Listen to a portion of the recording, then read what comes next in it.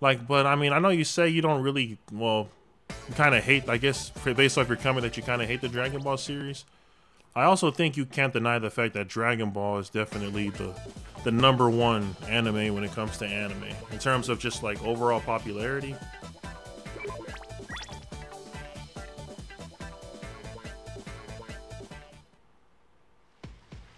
But Super sucks. And I haven't even watched a lot of it. So you might be like, there might be people out there saying, well, you never even watched it. Well, I watched enough to know that it's not good.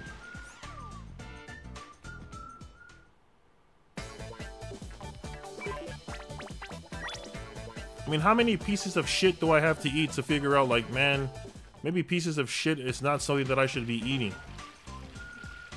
You don't need to eat any of them to know you shouldn't be eating them. That's the point.